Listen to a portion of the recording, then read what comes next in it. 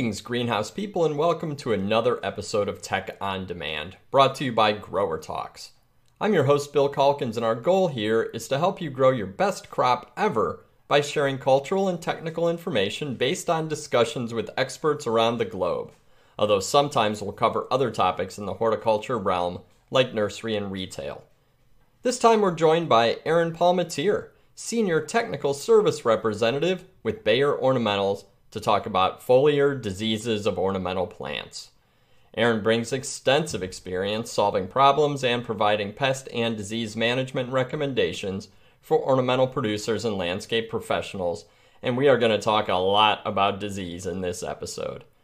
Aaron's a former ornamental specialist at the University of Florida and received his doctorate in plant pathology from Auburn University and his master's and bachelor's degrees in plant and soil science from Southern Illinois University at Carbondale. You'll want to stick around to the end of this podcast to learn about a new resource from Bayer, a Spanish language pest ID guide that promises to be a must-have at all greenhouses.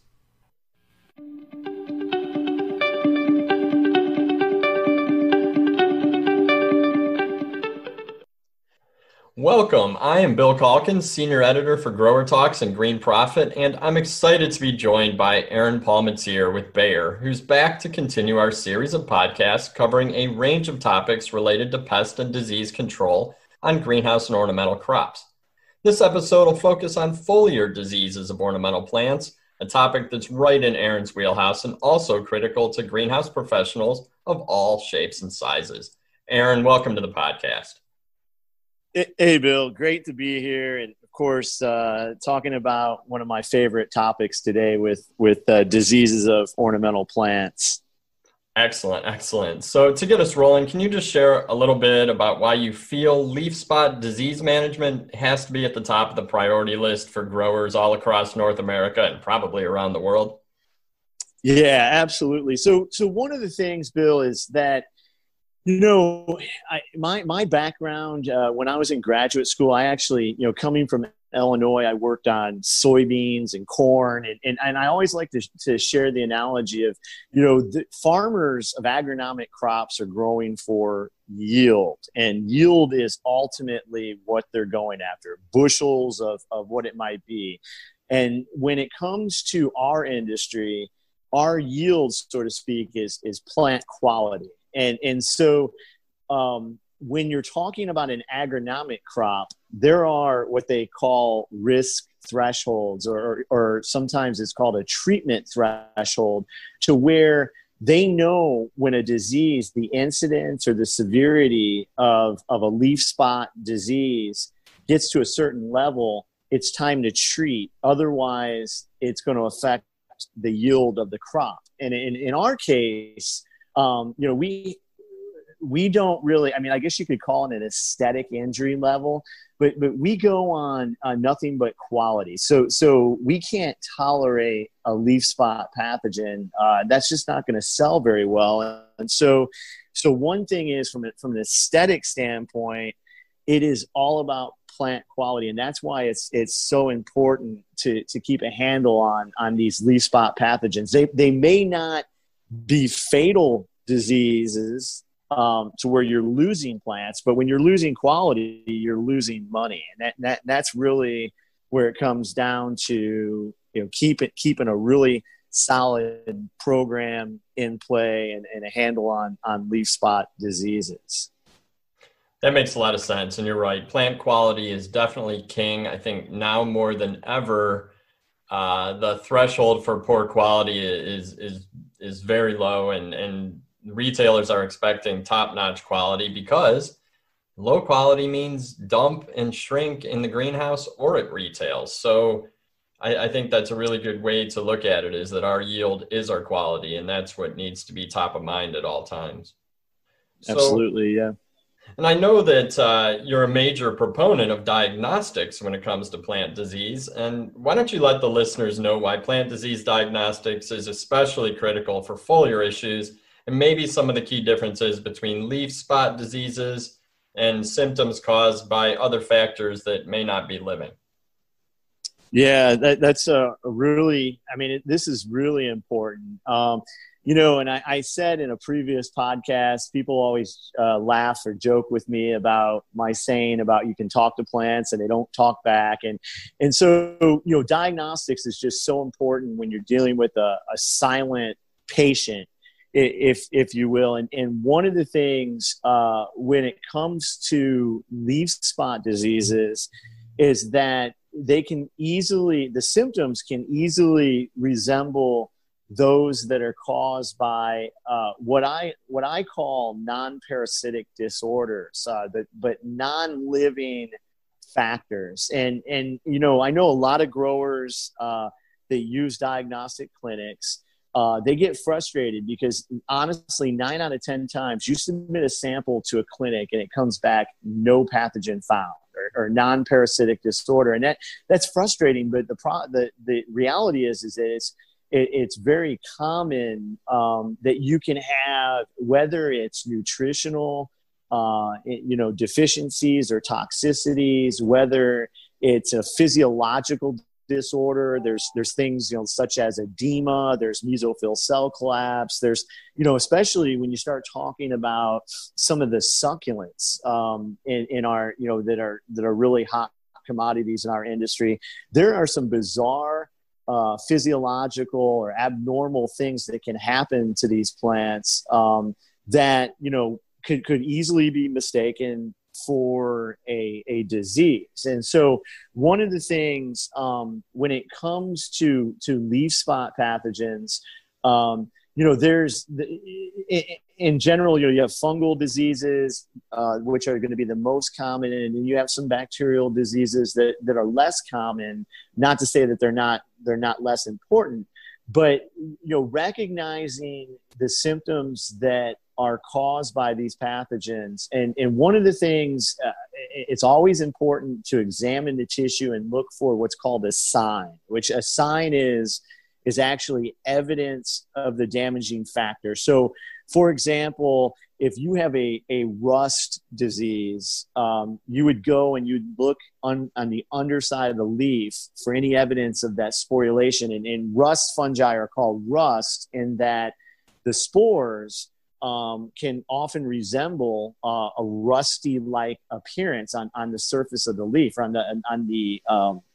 the back side of the leaf, the underside of the leaf. And so if you see a sign associated with a leaf spot, then that's definitely, you're on the right track for, that is actually a fungal leaf spot disease. But when it comes to your non-parasitic disorders, you really have to, you have to rule them out. I mean, if you go to a diagnostic lab that just specializes in plant diseases, they may not have the capacity to tell you that you have a nutritional disorder.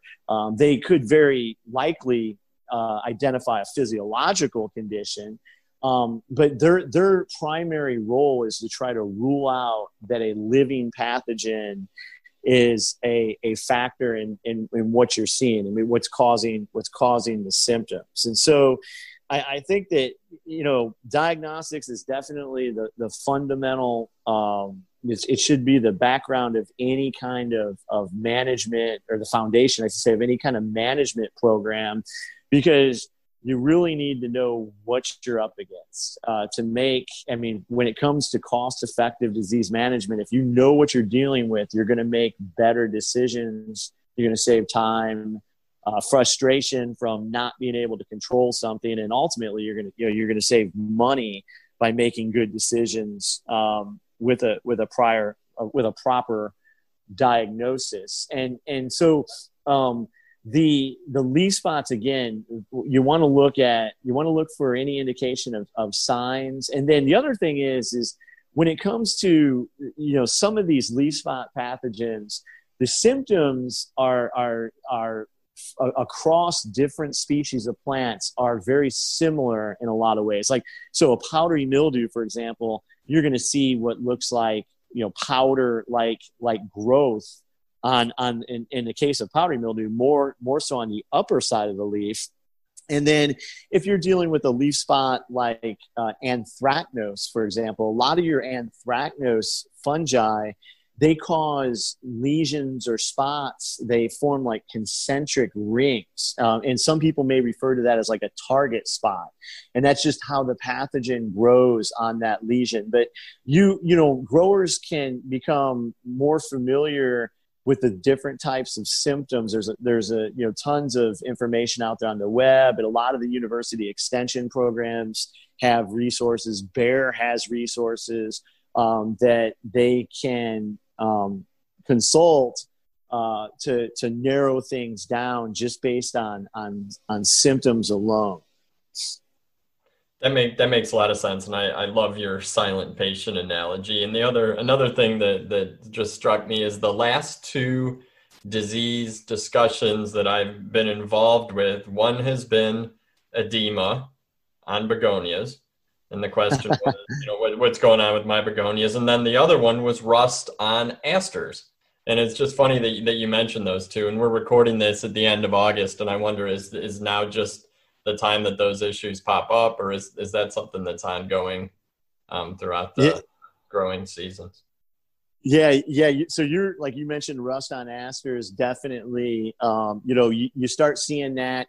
Depending on where you are, your rust type diseases can occur all year long, believe it or not, like especially in a place like South Florida, but predominantly spring. And then if the nighttime conditions are cool enough during the summer, you can see rust. And then in the fall, you see rust. And when it comes to like edema, that's oftentimes if you've got a high relative humidity, poor air movement, the plant is responding to environmental fluctuations, and then it starts to do weird things like holding water in those cells in the leaves, and so that can occur, depending on the crop, anytime throughout the year. But we do see it fairly often during the heat of the summer, and it's just it's the conditions and the transpiration of the plant that it decides that it wants to start doing weird things. Oh, that's interesting. And it was the discussion on the rust did center on relative humidity. So sounds like everybody's in sync here. So let's dive into the deep end. And I think this question sounds simple, but I suspect it isn't, is how exactly does disease happen? And maybe now's the time to give an overview of the different types of fungal and bacterial leaf spot pathogens that most commonly attack the plants that we're talking about today. Yeah, no, it's a great question. And anybody, my training's in plant pathology, but I feel strongly that any horticulturist that's working with plants has to really know some of the fundamentals about plant pathogens and how disease happens, because disease just doesn't occur. So basically, there's a real, simplified way to describe how disease happens. And epidemiologists, the people that study disease spread in time and space, they kind of came up with this disease triangle. And essentially, there's three factors of the triangle. And you have your susceptible host. So any kind of commercial level of growing, you're going to have a high population of susceptible hosts at any given time. And so you've got your plants as the host, and then the pathogens. Now these organisms, whether we're talking about fungi or bacteria or nematodes, they move in the environment. They move in soil. They move on contaminated plant material. They move readily in wind-blown rain, those kind of factors. So the pathogens come into the environment with the host, and then the third factor is the environmental conditions. And so you can have your susceptible host and the pathogen there, and if the conditions are not favorable, if the relative humidity is not just right, the temperature is not just right, you won't have disease. Disease is going to occur when the environmental conditions are favorable, and the environment really drives disease. Now, I also like to, I when I talk about the disease triangle, I actually use a tetrahedron. I add add a fourth point to it. So it's pyramid, if you will. And I like to talk about people, because we definitely move the plants, and we can move the pathogens as well. But we also, to a certain degree, we can modify the environmental conditions, and especially in a greenhouse production. And so we definitely play a role in disease. And so that's basically how, to describe how disease occurs, is the triangle. And so when it comes to leaf spot pathogens, fungi produce spores, and these spores predominantly, they're windblown. And then when you have leaf wetness, so if you're using overhead irrigation or you have a rain event, when those spores land on that leaf, and the right amount of moisture is there, that's when the infection process occurs, and subsequently the whole disease process occurs. And so that's kind of just a simple example of how a fungal disease occurs. And then with bacteria, these are single-celled organisms, so they're a little bit different. Now, and I can go into that in a little bit, but talking about the different types of leaf spot pathogens, in ornamentals, probably one of the biggest players are the anthracnose fungi. And there are a number of different genera of anthracnose fungi, but growers, if you look at a label, they're likely to see Calototricum is a genus that's got numerous species across different ornamental plants. And it occurs whether you're in a greenhouse, whether you're in an outdoor in a nursery. You can see leaf spots caused by anthracnose. And anthracnose, those fungi, they typically start to turn on during the warmer times of the year where you have the high relative humidity. A lot of these leaf spot pathogens are more, I guess, prevalent when you have high relative humidity and you have warmer temperatures. Now, there are exceptions, but your anthracnose, your alternaria, your cercospora, your septoria, those are some of the predominant leaf spot pathogens that like those kinds of conditions. And then if you are a greenhouse grower, one of the biggest leaf spot issues could be botrytis. And botrytis likes a little bit of cooler conditions, but it also likes high relative humidity. And it's a very prolific sporulator, so it just produces massive amounts of spores. It's a tremendous opportunist. So when you have any kind of wound on that plant or any kind of stress, botrytis takes over. And the same can be said for a lot of these pathogens. A lot of them are tremendous opportunists, but when you get a very aggressive pathogen, that's when it can become real problematic when conditions are favorable. And then outside of some of the common leaf spot fungi, you also have your powdery mildews. You also have downy mildew. As you know, downy mildew is a little bit different in that downy mildew is not only a leaf spot pathogen, but it can lead to plant death and actually cause fatality because of how aggressive the pathogen is, and can rot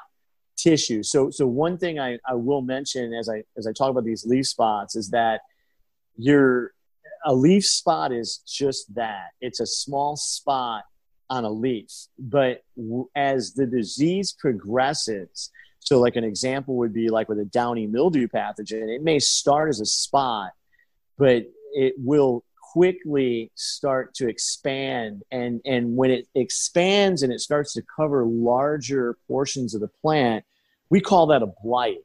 And so you may be familiar with the term like late blight, and the late blight of potato pathogen. That's actually a Phytophthora species, but it's a foliar leaf spot type disease at first, but it turns into a devastating blight and can subsequently kill the plants. Now, so downy mildew kind of falls into that category.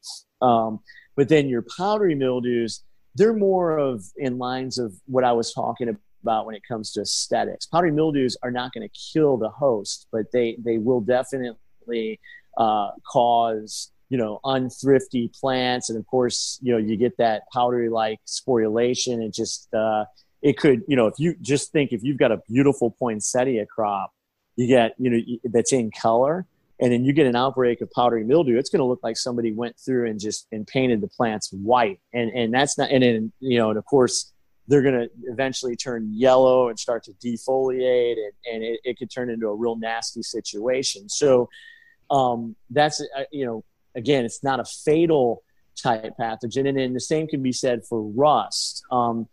Rust, just like powdery mildews, can affect the aesthetic quality of the plants. And because I'm talking about those two, I will mention relative humidity for powdery mildew is super important, and for rust is the same. However, those pathogens don't need the leaf wetness that a lot of the other diseases require. Leaf wetness duration is so important for the infection process. But when it comes to your powdery mildews, they don't even like freestanding water. Those spores, all they need is relative humidity. So having said that, with rust and powdery mildews, you might see those during times where you think it's actually dry because it's not raining, but you have that high relative humidity.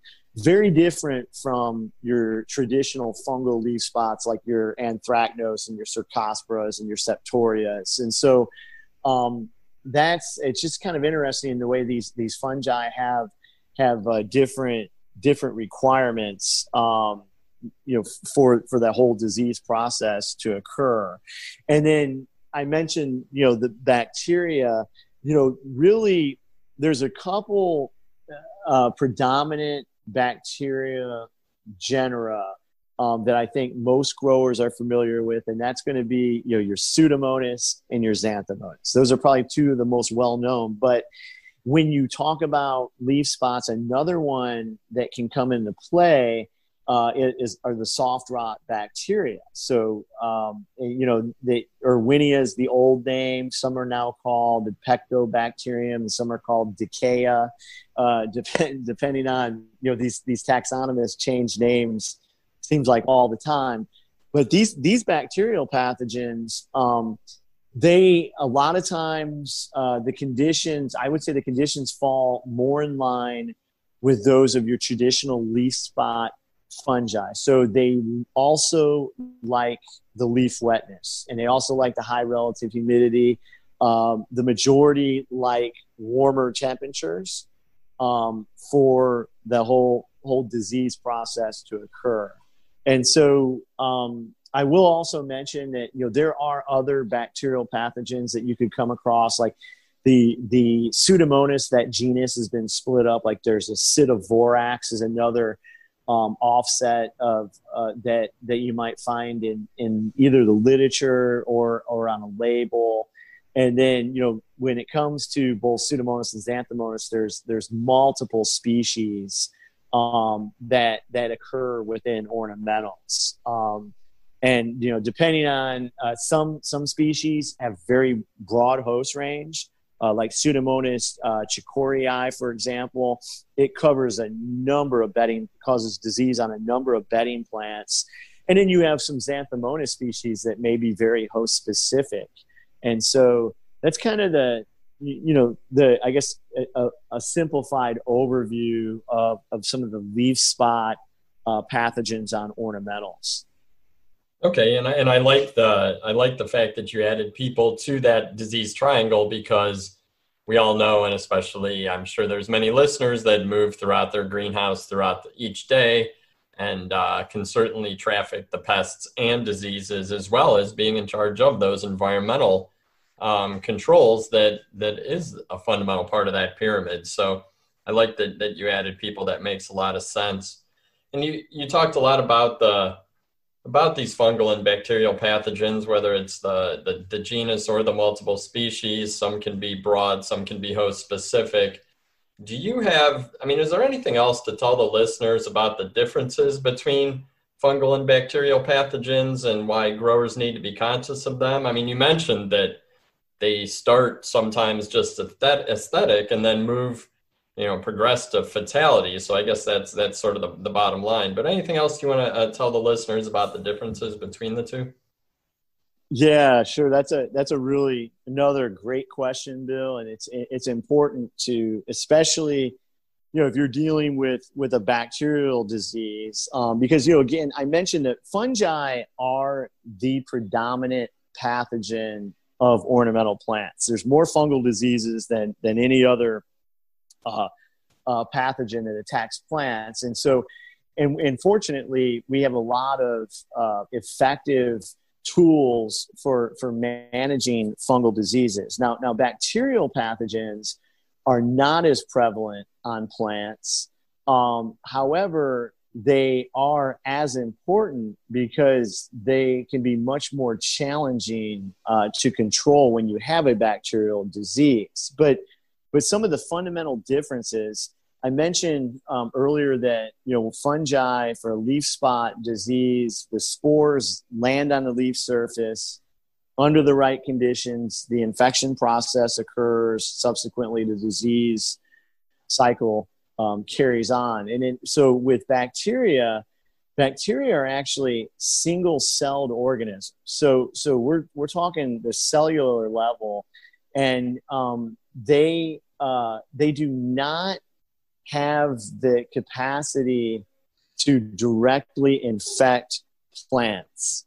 So what that means is that they have to get into the plant through a wound or through a natural opening. And that's one of the reasons why we have less bacterial diseases. Because a spore of a fungus can land on a plant surface and directly penetrate anywhere on that leaf surface, or sometimes it's even on the stem or the petioles, and then cause disease.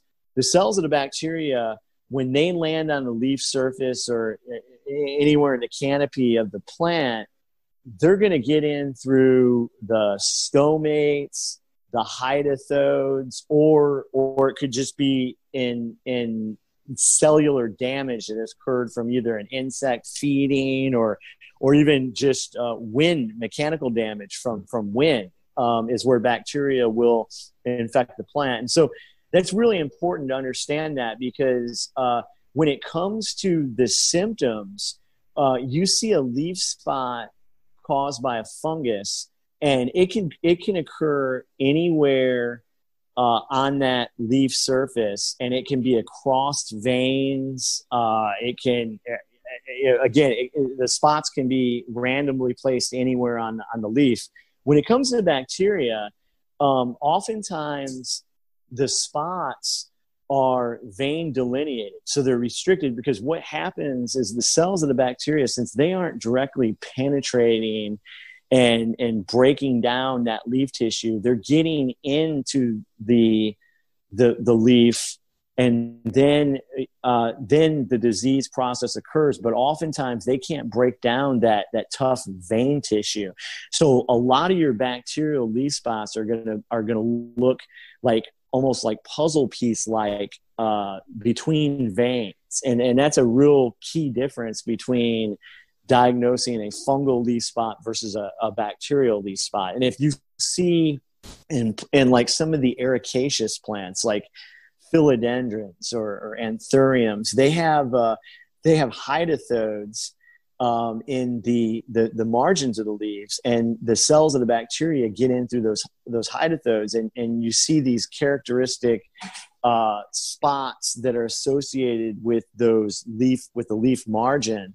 And that's another characteristic that, you're dealing with a bacterial pathogen. And then one other point is that depending on the host and depending on the species, some of these bacterial diseases can go systemic in the plant. And when you get a systemic infection, that's a whole different ballgame, because, you think you could just go in and maybe treat or prune. But in some cases, if you get systemic infection in the plant, you're going to have a very difficult time being able to manage that. And that just opens up a whole nother can of worms. Gotcha. So I think that is a good, concise look at some of the different pathogens and causes. So let's move into how to avoid them. And I know you've talked about the relative humidities and the importance of environmental control, so I imagine that's going to factor in. But are there other best practices growers need to follow in order to minimize the risk of these pathogens? Yeah, absolutely. So one thing is, of course, I mentioned that the leaf spot fungi are coming in by spores being blown in. They can also come in on infected plant material. So, first and foremost, you want to make sure you're not bringing plants into your operation that already have leaf spots. If you see any leaf spots, it's not a good thing to bring, unless you feel 100% that, confident that you can control those, or you're very familiar with what the disease is. You want to minimize introducing any kind of disease plant material into your operation. And then the other thing that's just key is managing the moisture. And I can't say it enough how important that the leaf wetness is for that infection process. So the longer the leaves dry, the less likely you're going to have infection and subsequent disease. And so you want to try to, I understand in a lot of cases, it's just not cost effective to switch from a microjet or a drip type irrigation to an overhead irrigation. And a lot of growers are using I know more growers using overhead irrigation than drip. And that's fine. They just need to recognize that you want to try to, what I say, put your plants to bed dry. You want to try to keep the watering events earlier in the day, so that those leaves have time to dry off, especially going into the evening, where pathogens aren't sleeping. They're still doing their thing. And so moisture management is crucial. Minimizing the introduction just by scouting again, and then sanitation is very important. Keeping things clean is where it's at from a standpoint of reducing, the potential for disease. And then, there's also techniques. I've seen all kinds of variations on the theme, like in nursery situations. There can be, I've even seen cases where they put up windbreaks of particular plant species to minimize the potential for inoculum blowing in, structures placed in certain areas to minimize potential for wind blown spores and what have you. So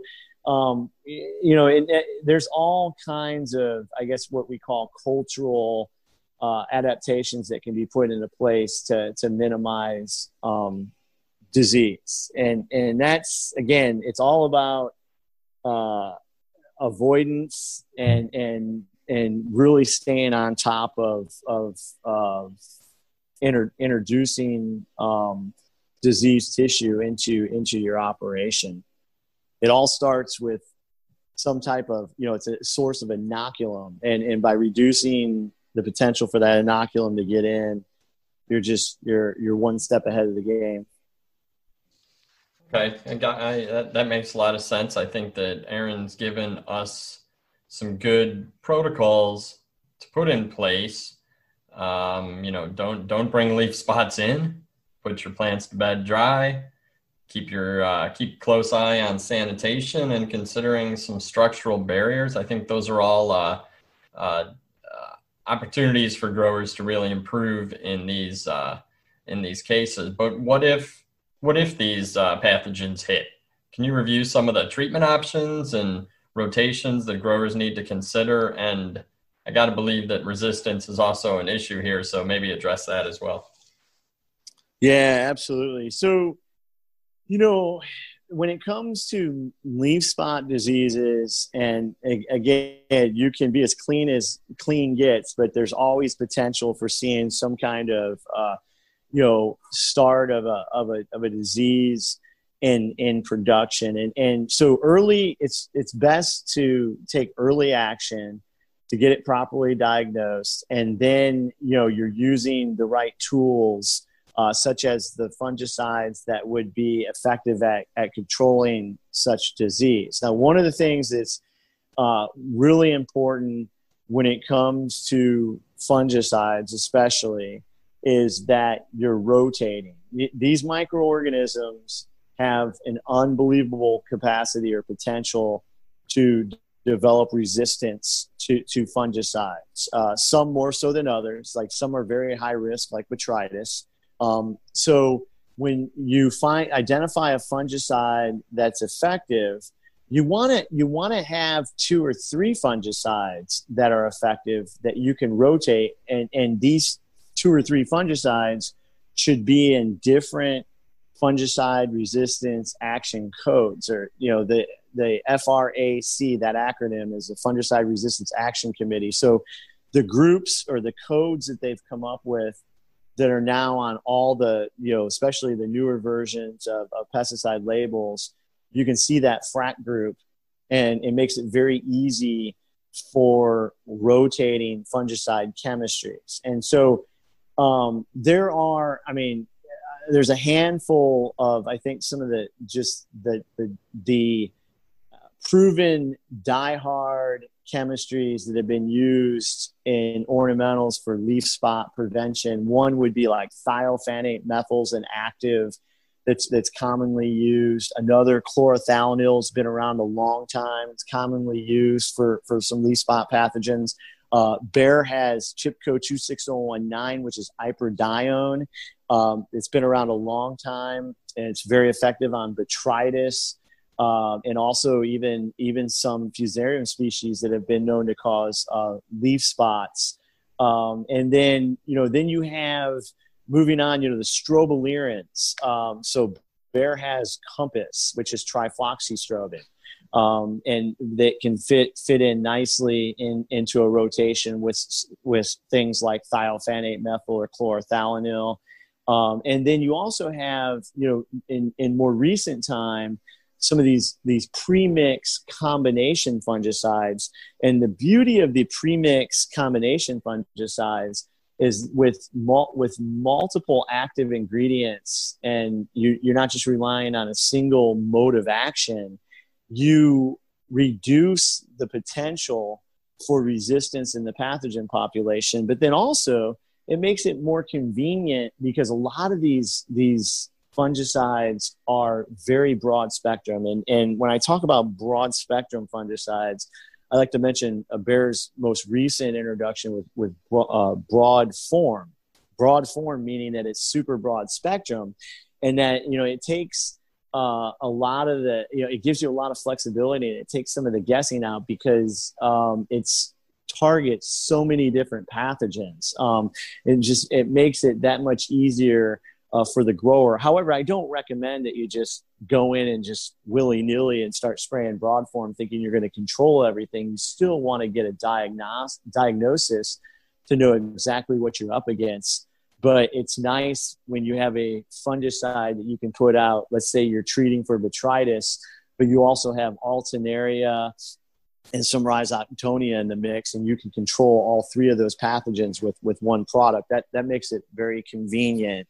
And so, again, when it comes to fungicides and when it comes to disease, I can't say it enough that it's all about prevention. You really, very early onset, you want to get something going if you don't have a calendar-based spray program. But I think most growers know what diseases they're up against, and they've taken action and put together spray programs, and they've got a pretty good handle on it. I just want to, reiterate that if something works well, be careful with it. Make sure you're rotating so that we don't lose that efficacy, and spoil it for everyone else. Because sometimes when resistance starts to occur in ornamentals, you can start seeing it going from, it's not just a local issue, it can become a national issue just because of the like I mentioned, with the movement of plant material in our industry, we have that same potential to move pathogens. And so it's very important to stay on top of the rotations when it comes to incorporating fungicides into a leaf spot disease management program. Man, I feel like these microorganisms are smarter than us sometimes, but I also think it's cool that there are a lot of smart people like you and the Bayer team that are coming up with these singular or these pre-mixed chemistries and rotations to help growers stay ahead of the game. It's got to be kind of a fun project for you and the team to try to stay ahead of these microorganisms. Absolutely.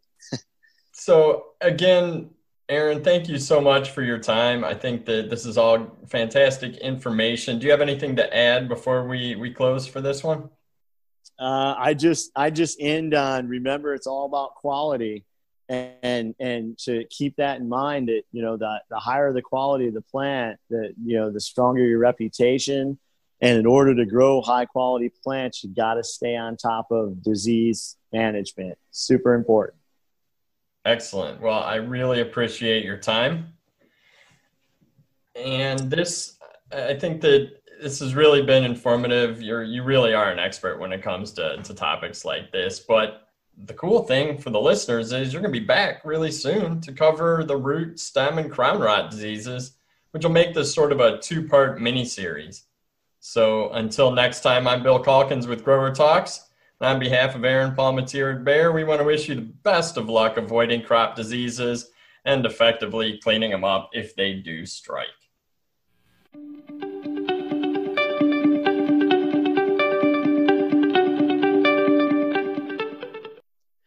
Bayer Ornamentals recently released an excellent tool that'll no doubt be quite useful in your greenhouse. It's a user-friendly Spanish language pest ID guide, and I wanted to take a few minutes to talk to Bayer's Senior Technical Service Representative, Aaron Palmateer, about what's covered in the guide and how he sees it being used by greenhouse professionals across the United States.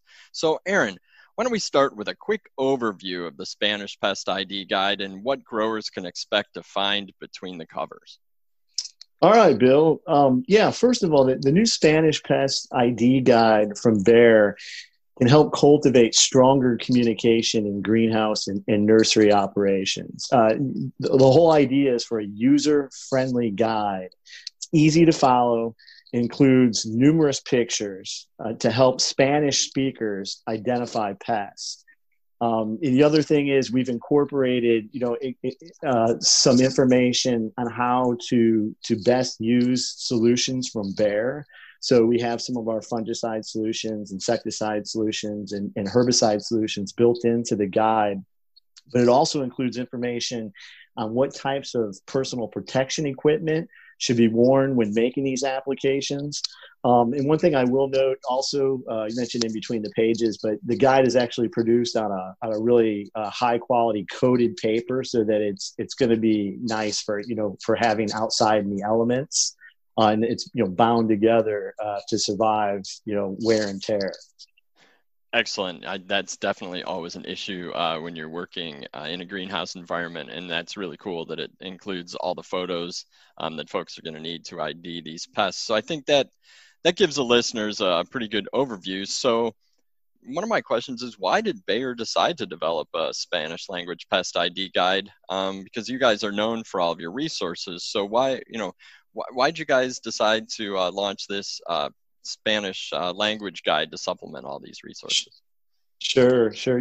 So one, the ability to quickly identify and treat pests is an important part of what we do in ornamentals for healthy plants. And so it's even easier if you have a guide that speaks the language of some of the workers that are in your facility. And so, that's why Bayer developed a new ID guide specifically for Spanish speaking growers and laborers. And again, this guide is not like real advanced. This is very, I like to say fundamental. But the key is, easy to use. The guide helps bridge communication gaps to ensure everyone knows how to properly identify pests, and then of course use our products properly and safely.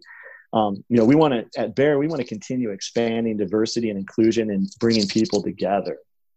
So I think the new Spanish guide does that. Yeah.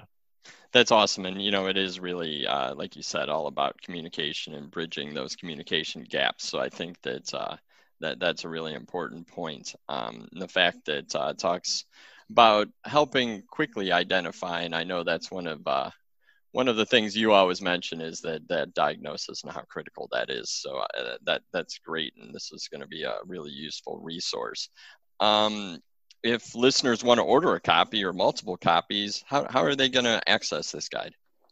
Sure. So it's going to be available, and it's going to be sometime in the beginning of July, and they'll be able to go on to the Bayer website, and it's really simple. It's just es.bayer, BAYER.us. And then if you do /Spanish-pest-identification-guide, that's a link that will bring you right to a webpage to access, to order the guides. And, go ahead. I was going to say that's great. And we will actually put a link to that in the show notes so that folks can quickly click on that link. So that would be July 2020 availability. And yeah, so all you need to do is look in the show notes of this podcast, and you'll see a quick link to access this guide. So Excellent.